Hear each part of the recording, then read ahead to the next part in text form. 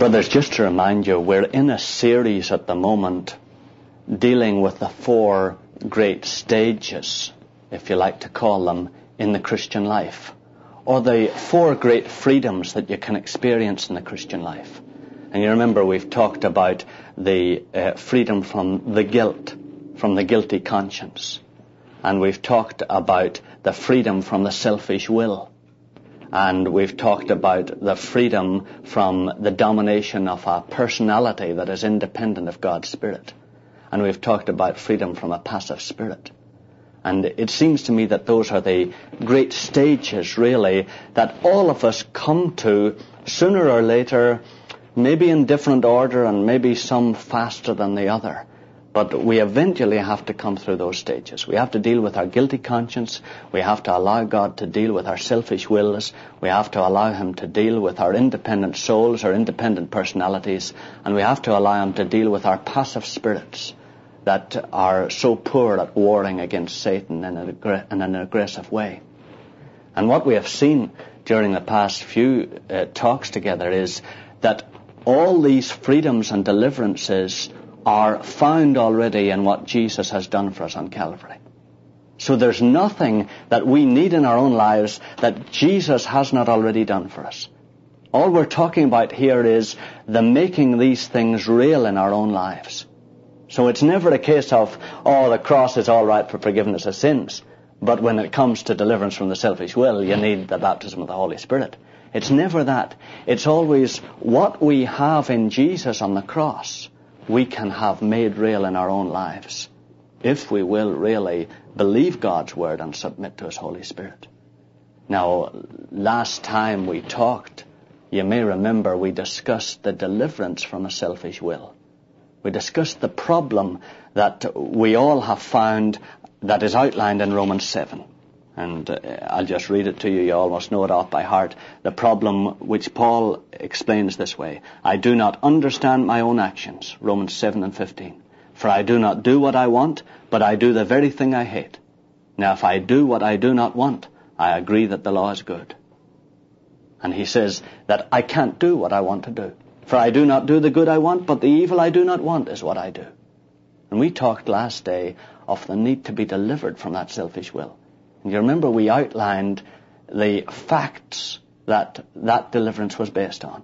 The fact that our old self was crucified with Christ. That old selfish will was crucified with Jesus. And in order for that to be made real in us, we simply had to believe that and to be willing to submit to the Holy Spirit. To die to self ourselves. Now those are the only conditions that are necessary. What I'd like to share today in a little more detail is how to enter into that deliverance. And I'd really appreciate if in between the presentations you have questions, if you would share them. And Sam. I was going to ask, you said there were 2 conditions for entering into making it. Which one of those 2 a person is not fulfilling? Yes. Sam says that there are 2 needs: revelation that you have been crucified with Christ, and a willingness to be crucified, belief and submission or trust and obey. And can you in counseling tell which one a person is having trouble with? Normally the Holy Spirit can reveal to you which one the person is having trouble with. Though you can see that they are very closely linked, Sam, because belief in Greek means pisteuo, and it has a willingness, a willing content to it. And if you're not really willing, in fact, you're only believing with your head. And so total belief is a real willingness. But I think that's what I'll spend the time going into in some detail. Yeah. Brothers, the first point I think we should make clear is what the deliverance is. And it's made clear in Romans 7 and verse 16. Verse 17. So then it is no longer I that do it, but sin which dwells within me. It is sin which dwells within me. And Romans 6 goes back to that fact, where Paul says, verse 7 of Romans 6, he who has died is freed from sin. Now, the deliverance is from sin. Sin is an inward desire to be independent of God. I think it's very important for us to see that the deliverance is from the selfish will. It is from the desire to disobey God. It is deliverance from the desire to get angry. It's deliverance from the desire to be irritable. It's the deliverance from that rising up from within when the fiery darts of the wicked one come into you. It's the deliverance from that quick reaction that is wrong and that is apart from God's will.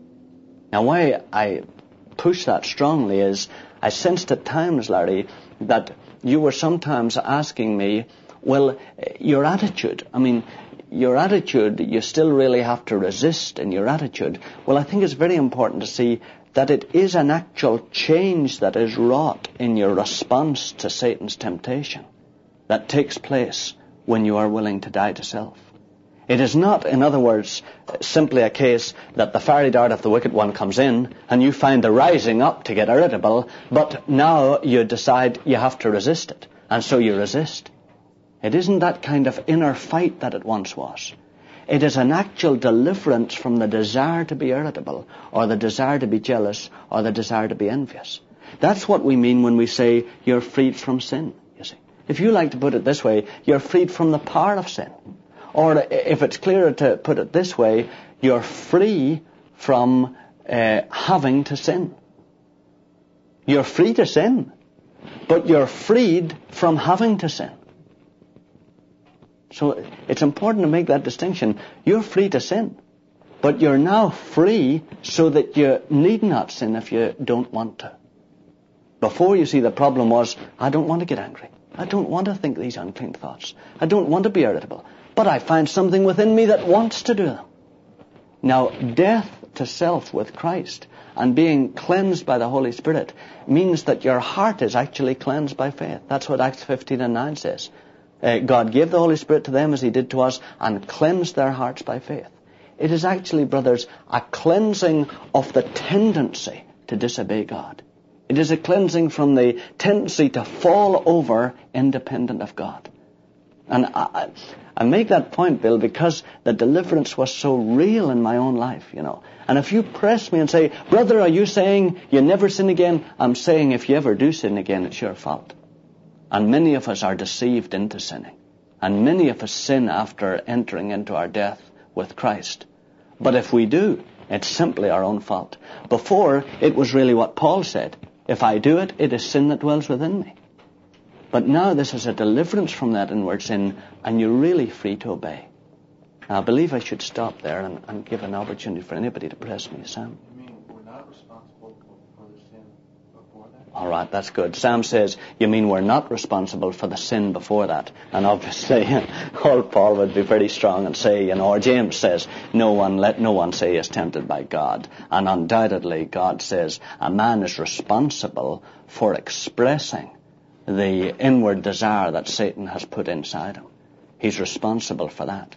And so even though he says this is something that seems to be controlling me, yet he still is responsible for letting it express itself in his life.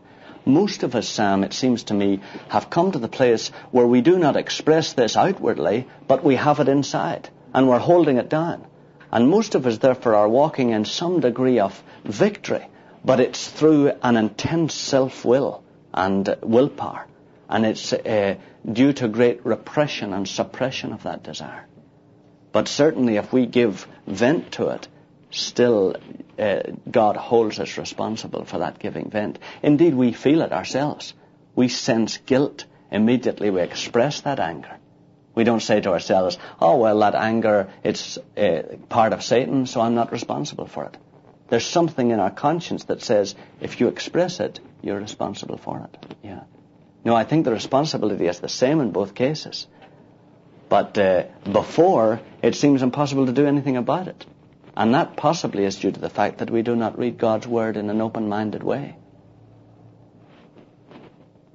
Brothers, could Mark?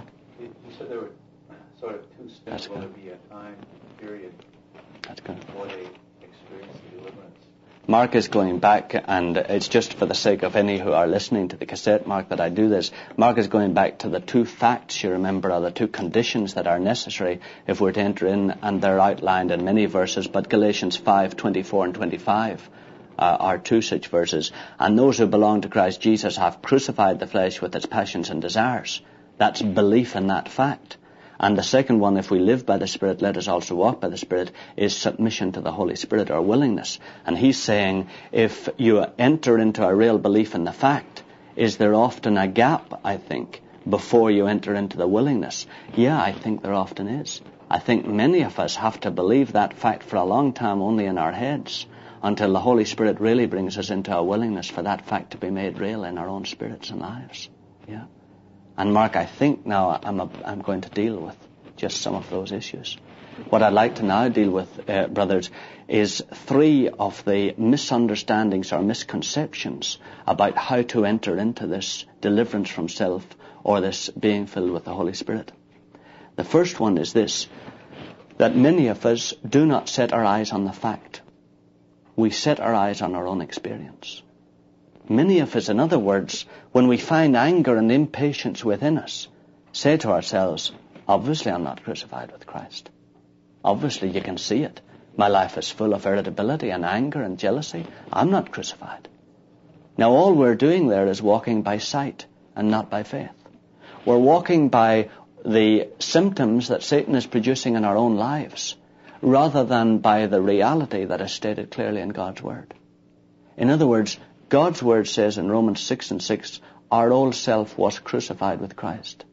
Now, brothers, if the Holy Spirit is going to make real anything in our lives, He can only make it real if we believe God's Word against our own experiences. Now, many of us get into real problems, you see. We say, oh no, my experience tells me that I am not crucified with Christ, so now I have to crucify myself. And if we don't fall into exactly the asceticism of the Catholic saints, of some of the Catholic saints, we do fall into that same kind of attitude. I must crucify myself.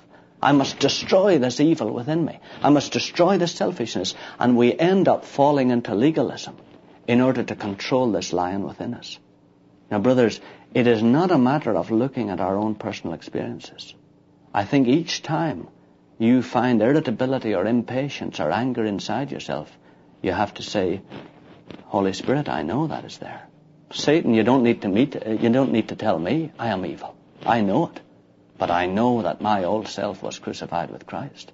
And I set my mind on that fact. And Holy Spirit, I know you can only make this real if I set my mind upon it and accept it. Now, brothers, if you don't set your mind on the fact that was crucified on the cross, you will begin to experience an increasing conviction of sin, which is the Holy Spirit's way of leading you on into this experience. But as you increasingly experience how evil and how egotistical you are, that great ego will loom so large in your own mind that you'll become utterly discouraged, unless you keep hold of the fact, this has been crucified with Christ. It'll overwhelm you completely, you see, unless you hold to the fact in your own mind, but this has been destroyed. I thank God it's been destroyed. Boy, I'm still under it, but I thank God this old self has been destroyed. But if you don't accept that, brothers, there'll be no deliverance for you, you see. And I think a lot of us say, oh, I see the old self, I see the envy, I see the jealousy, I see the irritability, and boy, God, I don't know how you're ever going to overcome it. Unless you hold to the fact that God has stated, listen, my brother, my sister, your old self was crucified with my Son. I destroyed all that. What you're seeing is simply a ghost. Now, if you say to me, oh, but brother, if the old self was destroyed, why is it that I still feel the effects of it inside me? Because you're living a lie. You're believing the lie that old self is still alive and that it has a right to its own positions, it has a right to its own way, when actually God has destroyed it, and the reality is that all of us are dead. No, that's mad, but the reality is that all of us are dead, and we've been raised with Jesus and at the moment are at God's right hand. But we keep believing Satan's lie. We believe we have our right to live our own life, to have our own way. And so his lie produces those evil fruit. Sam? It's by really ignoring miracles. That's right. Sam says it's by ignoring the empirical reality of our evil nature. It is in a sense, though it is in another sense, facing it head on and saying, Holy Spirit, I see that. I see the evidence that I'm still believing the lie. But in actual fact, I know that I've been crucified. I know that potentially it is there, and the only possibility of it being actualized in me is if I believe it. Yeah, it's the same with our sins.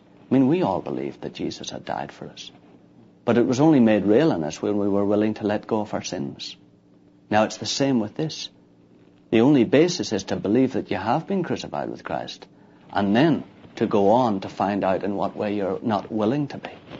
Because it's the unwillingness that prevents the Holy Spirit making it real. Do you want to press me anywhere, brothers?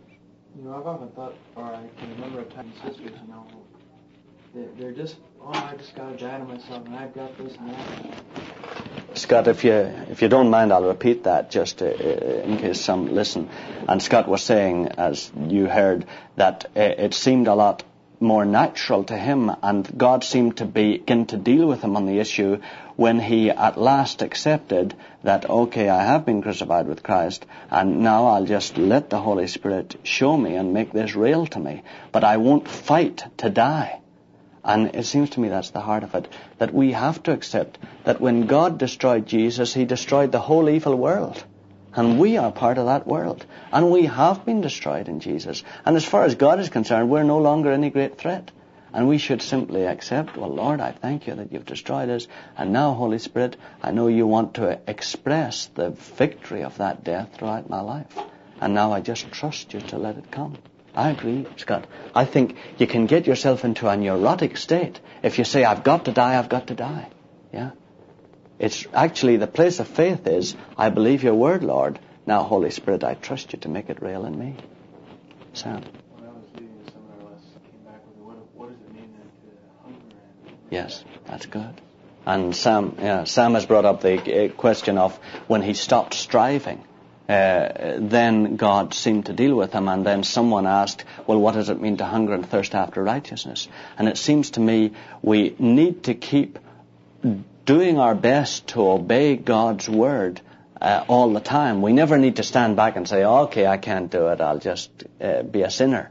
We need to all the time set our mind on God's word and move towards it. But we need to see that what we're trying to do is begin to see how helpless and hopeless we are. We'll never succeed in obeying it on our own, but it's always a coming to an end of our own helplessness and hopelessness. So it's a hungering after Jesus rather than a striving to obey the word without him. Seems to me that's the heart of it. It seems to me as we try to obey the word without God by our own strength, that's the striving that is wrong. That's the striving that God is trying to bring us to the end of. But the point to which he's trying to bring us is to see that with all our striving, we'll never do anything. What we need is simply Jesus within us. Yeah. But until that time comes, I think Nee is right. All you can do is keep doing your best to obey, and yet all the time allow the Holy Spirit to show you how hopeless your obedience or your attempts are. Yeah. The second misconception, brothers, that I'd like to deal with is that many of us think it's a question of autosuggestion. Many of us say, all I have to do is autosuggest myself into this death with Christ. And we keep saying, in fact, I know a brother who used to walk around saying, I'm dead, I'm dead, I'm dead, I'm dead, I'm dead, I'm dead, I'm dead. Now, do you see, that's only the mind trying to persuade the mind that it's dead. In other words, it's revelation, not autosuggestion, that will bring us into this. And it ties up a bit with what you said, Scott. We need to set our mind on the fact that we've been crucified with Christ and then ask the Holy Spirit to reveal to us in what way we're not crucified. But it seems to be an attitude that says, all right, Holy Spirit, I've tried my method. Now I'm giving up on my method. I'm willing to try your method. Holy Spirit, will you give me revelation about in what way I'm not crucified with Christ? Now, brothers, if you don't do that, you end up in introspection. Because you start looking around and saying, well, I'm not dead, it's not real in my life. Now, in what way am I not dead? And you start asking yourselves all kinds of questions that you make up, Would I be willing not to be married? Yeah. Would I be willing not to have a dog? Would I be willing not to have 2 dogs? Would I be willing not to have a lot of money? And you start making up questions that God isn't asking you at all. Now, it seems to me that's the difference between striving around and threshing around in your own experience in introspection an autosuggestion, and what is really needed, going to the Holy Spirit and saying, Holy Spirit, my Lord said you would lead me into all truth. My Lord said you would counsel me. Now, Holy Spirit, tell me, how do I look in Jesus' eyes at this moment? In what way am I not willing to go through his death with him? In what way am I not willing to die to self? Holy Spirit, I'm asking you, will you show me? And brothers, it seems to me that's the hungering and thirsting after righteousness. It's not so much, if you like, a hungering and thirsting after victory, Scott. It seems to me you can become preoccupied with victory till it becomes almost a neurotic obsession. But it's a hungering and thirsting after the Father's will. Lord, what is your mind for me? What do you think of me? Holy Spirit, you know God's mind. You know how he sees me. Give me judgment day honesty. Help me to see myself through Jesus' eyes. And it seems to me that's what we mean by revelation, you see. And that's so important, brothers, because all of us have different things holding us back from death to self. All of us hold back from the cross for lots of different reasons. And the person who knows you best still doesn't know you well enough to show you in what way you're not willing to be crucified with Christ. Only the Holy Spirit knows you that well. And so that's the second misconception. A lot of us think it's autosuggestion instead of revelation. A lot of us think it's introspection instead of revelation, but it's not. It's always revelation. And that's, Scott, where that rest comes in. You come to a place where you see at last, Lord, I don't know what's holding me back. I've done my best to obey. I don't know what's holding me back. Holy Spirit, will you show me? And there was a great deliverance in my own life when I gave up the introspection and gave up trying to see the thing for myself. In fact, it involved a death to my own mind, because my mind thought it could discover all my shortcomings itself. And so that was part of the old self that had to die. And brothers, revelation, not autosuggestion. Is that okay? Yeah. Okay. The third misconception, brothers, is this. I think a lot of us are tempted by Satan to believe that this experience of death to self or deliverance from the selfish will is simply a question of believing that we've been crucified with Christ and then repressing the feelings that we have inside on the basis of that. So a lot of us, I think, get into the position where we think it's a kind of double think or a kind of bluff. Okay, knowing that you're crucified with Christ, knowing that fact has a certain intellectual power and constraint upon my mind. And if I keep holding to that, I'll come into more strength than I used to have over envy and jealousy, and I'll somehow be able to repress them or suppress them in a way that I wasn't able to before. Now, brothers, it is not suppression. It is submission. It is not suppression of the evil things within us. It is submission to the Holy Spirit. It is a loving, gentle attitude to the Holy Spirit. Holy Spirit, show me in what way I'm not ready to die to self, and whatever way you show me, I'm willing to submit to you. And you submit to the Holy Spirit. You come into an absolute death to your own ability to live the Christ life, and an absolute obedience, instant obedience to the Holy Spirit, and the Holy Spirit naturally and unconsciously takes away those desires from within you. So it is a real miracle. The Holy Spirit removes those things from your heart as you spend your time submitting to Him. So actually it's far from preoccupation, with the evil things in you. Actually, it's a real preoccupation with the Holy Spirit and with submitting to Him. And suddenly as you begin to submit to Him completely and trust Him to make the Christ life real in you, suddenly you find yourself flying over all the other things. So it is a real miraculous removal of those things by the Holy Spirit. It isn't a suppressing of them with the help of the intellectual fact that you've been crucified with Christ. It is, in other words, a real miracle, brothers. It's a miracle that the Holy Spirit works in your spirit in response to your absolute submission to Him. And if you say to me, where is the problem? I think the problem is in the submission to the Holy Spirit. I think we think we're submitting to the Holy Spirit, but there are 100 different ways in which we're not really obedient to the Holy Spirit at all. And in a way, this experience is an experience of total obedience, How can one have the discernment to obey the Holy Spirit before they've died to themselves. Okay. How can one have the discernment to obey the Holy Spirit before they have died to themselves? First of all, I would go in on the word discernment. I would say that it is not discernment that is needed to obey the Holy Spirit, but it is willingness to obey the Holy Spirit.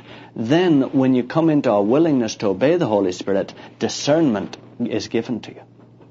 In other words, God is very gracious. He doesn't reveal to you much more than you're willing to enter into. He just reveals a little step ahead to convince you that there's resistance in there that has to be dealt with. But He will not... somebody has said the key to insight, spiritual insight, is loving obedience. And so you only receive the discernment when you actually come into a willingness to obey. That would tie up, Mark, with what I have said at times, that when you come into full consecration or readiness to die to self, the Holy Spirit witnesses that inside. He witnesses it so that you know, yeah, I am ready. And then discernment pours in on top of you. If God gave us all the discernment that He could give us about how we're not obeying the Holy Spirit, He would blind us and absolutely discourage us and dishearten us. So He only gives just enough, which is why we talk about revelation, why we talk about the importance of revelation. God only reveals what is necessary for us to see at that time in order to enter into deliverance.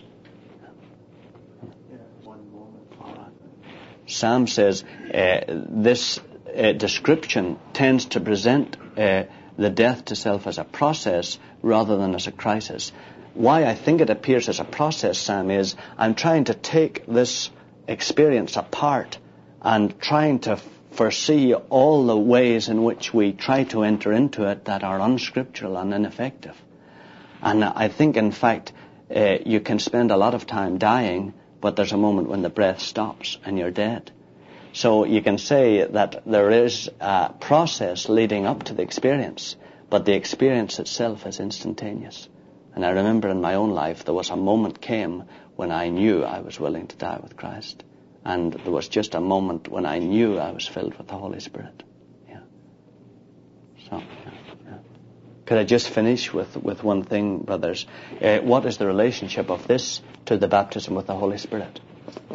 It does seem that this is the precondition of a full, complete baptism with the Holy Spirit. You can't say that being ready to die to self is the baptism with the Holy Spirit. All you can say is that when you are willing to die to self and to be buried with Christ, then as He rises up from the water and the dove of the Holy Spirit comes upon Him, so as we rise up from our crucifixion with Christ, the Holy Spirit comes upon us and baptizes us with Himself, filling us for inward purity and anointing us for outward power, filling us with the fruit of the Spirit, the 9 fruit of the Spirit, and anointing us with the availability of the 9 gifts of the Spirit. But it is true, I think, doctrinally to say that it is the baptism of the Holy Spirit is a result or follows upon our readiness to be crucified with Christ. And yet it's the baptism of the Holy Spirit that actually completes it. Because you can be ready to be crucified with Christ and to die to self and never be angry again, but unless the Holy Spirit baptizes you with Himself, there will be no deliverance from anger. So really it's important to see that the baptism with the Holy Spirit is, as it were, the seal. Ephesians puts it, you remember, it's the seal of our childlike position to God the Father. So the baptism of the Holy Spirit is what follows upon our readiness to die with Christ. Now, does anyone want to press me on that? Because maybe that's it. I think we dealt last day with the fact that some people do seem to enter into a very partial experience that they call baptism of the Holy Spirit, but that is only a temporary experience of some of the gifts of the Spirit, at times tongues, or maybe some of the miracle gifts. But they don't enter into a real death to self with Christ, and so they don't minister life through the gifts. They become preoccupied with the gifts and with each other. Brothers, is there anything? Because I think we're finished. Very natural. I didn't even realize it was happening, except that you changed it. That's good. So it is good to point out what Larry has done, that many of us have entered into this without any of the terms or the names being used. And that actually if we follow on after the Holy Spirit, He will lead us into this. It seems, Larry, the tragedy is that many of us have not followed after the Holy Spirit or have received some teaching which discouraged us from going on into a complete consecration. And so we have entered into only a partial experience of the forgiveness of sins and deliverance from guilt. And we still walk in a defeated life because of the selfish will. Yeah. Okay, shall we pray? Lord Jesus, we thank you for the completeness of the victory that is in you and in your death and resurrection. And we trust you by your Holy Spirit to make it real in each one of our lives, to actualize in us what has potentially taken place in you. Lord Jesus, we know that this is your will. And we thank you that all that we need is found in you and in your death, and in an absolute identification of ourselves with your death and resurrection. We thank you for that, for your glory.